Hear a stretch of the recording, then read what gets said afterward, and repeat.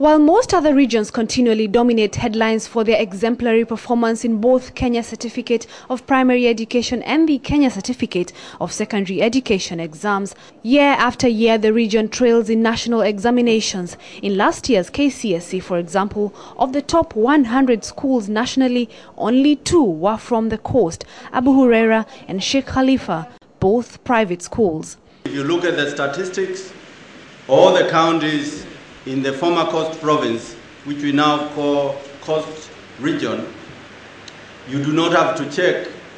You will simply find that they either number 40, 41, 42, 43, up to 47. They are always last. While they produce excellent individual results, seldom do their best make the top 100 honor roll.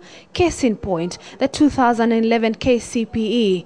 And the low education levels are almost uniform all across the region. Coast Province ni watoto ambao hawana hamu kubwa ya kuendelea kusoma. While the issue may seem a little bit exaggerated, it appears it runs deeper than I thought. Case in point is this signpost. It's supposed to lead you to Makamini Primary School. And while everything about it can be excused, the language definitely is not one of those. The spelling of vision is spelled with a double S instead of a single S. And I think they meant to say qualified, to produce the best qualified students. But qualified is spelled as Q-U-A-L-I-E-I-E-D, qualified. Another example is knowledgeable. Knowledgeable is spelled as is pronounced without the E. And then the other thing is that the school is in Samburu. Samburu is spelled as S-A-M-U-R-U without the B. Now forget the fact that Makamini was a school that performed poorest in the 2011 KCPE exams. Kilometers away into Samburu in Kilifi County is Makamini Primary School.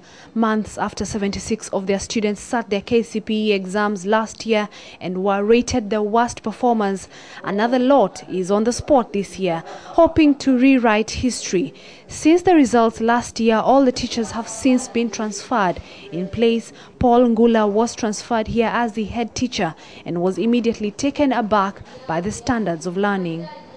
Standards of education in this school actually were very much low, and according to what I can see is that there was poor foundation of the school, because even some students in class 8, 7 and even 6 cannot read in Kiswahili, cannot read in English, and these are the children we are expecting them to sit for the KCP this year, but they cannot read.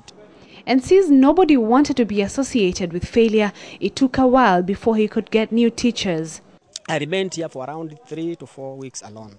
By the close of first term, only 4 teachers had accepted the challenge to undo what had been done. And while they know turning tables may not happen anytime soon, even breaking from the last position could be harder than anticipated. We have got so many absentees daily, and if you make follow-up, you find that the parents are just with their children at home.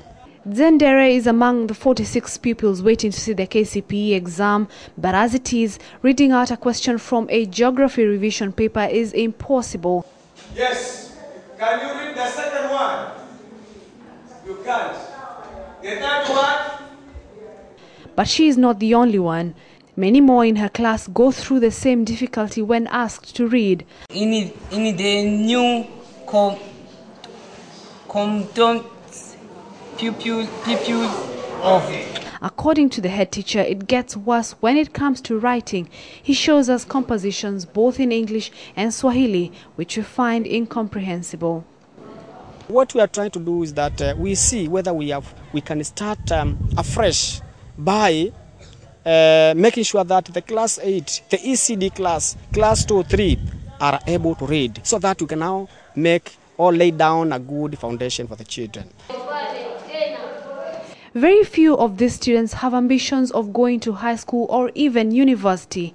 And while the cry has always been the lack of universities and colleges in the Coast Province, a few have since opened branches here. Even then, the places are filled by students from everywhere else in the country, but very few, if any, from here in the coast. Watu wa coast in the universities ni wachache. Wanafunzi ni wachache.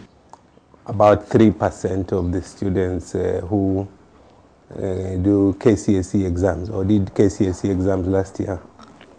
Only 3% qualified for admission, for example, to the university.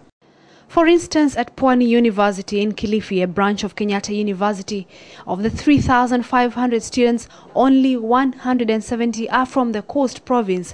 In the 2011 intake of the 573 students, only 31 are from the coast, and none of them undertake any of the courses considered technical: BSc in agriculture, nursing, biochemistry. The highest enrollment is in business education with 10 students. Ironically, the coast is considered the entry point for formal education in Kenya. Though out on a mission to spread Christianity, Dr. Ludwig Kraft, a German missionary, brought with him the concept of formal education. Wa Secondary School was the first of those established by the missionary. But after his religion was rejected, he moved his center to Rabai, where he established Ribe Secondary School. Both schools still stand. Wa is in the outskirts of Ukunda in South Coast. And while learning still goes on, it's not in the honorary role of best schools even in the province. Ramisi, a mathematics teacher now, was also a student here and knows just what is going wrong. In the map, of education, if you look at where Alliance and where Mangu is, we can say that Wa is also supposed to be at the same level, only that it is not there. It is unfortunate. But why the little interest in education at the coast? It has been a stereotype that those at the coast are lazy. Join me for more in part 2 of this series, The Last to Graduate, Coast's Education Dilemma. Esther Kahumbi, KTN, Mombasa.